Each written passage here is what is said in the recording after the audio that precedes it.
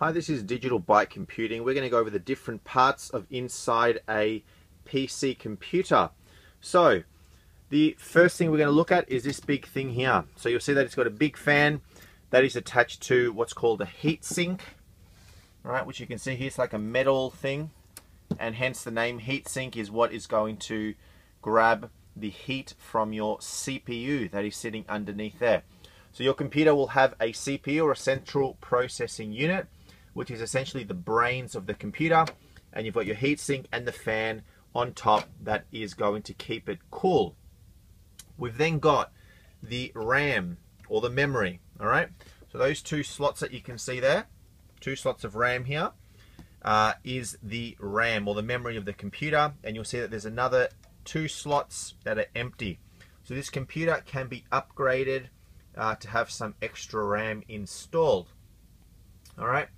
Then we've got a few slots here. So these slots are used for adding additional cards to your computer. So if you've got, say, a graphics card, or you want to add some extra USB ports, or a wireless card, or anything like that, you can install it into those ports there.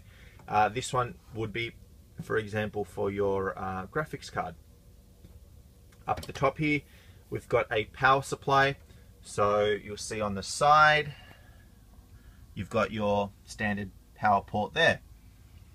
Okay. We've then got the hard drive. So the hard drive is where all your storage, all your data, everything is kept on your computer. That's connected on the back from there. All right. We've then got this device here, which is a CD-ROM drive, or a DVD drive. Okay. And behind that, we've got some extra cables coming out. So these cables are SATA cables, and the power as well. Now, where all this stuff is residing, so this actual board here, the green part, is what's called the motherboard.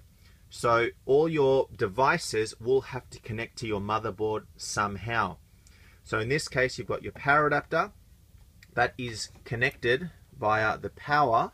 So you can see here there's power coming out of that, which will bring power to the motherboard and power to the individual devices. So your hard drive is going to bring power to your CD-ROM, DVD drive as well, and everything else. Your RAM is installed into those RAM slots, your memory going into your motherboard, your CPU as well, and these are the devices which will connect to your motherboard as well. Now, over here, for example, you'll see that there's a fan. So that fan will be mainly used to keep the hard drive cool. You've got a piece here. Yours may look different. That is like a sound sort of port that is connected to the motherboard as well. So it will create like system sounds, beeps and those sort of things, and alerts. What else have we got? So if we look on the back, you've got all the ports, you know, like your sound ports, your USB, your display, like your monitor connectors, everything, and they are in turn on the inside, they are soldered and connected to your motherboard as well. All right, so there's another heat sink here to keep certain things cool. All right, so that is the basics of the internal brains of your computer. So most computers will look similar to this. They may not be arranged in the same direction, you know, so this may be a little bit further over, your hard drive may be down here, for example.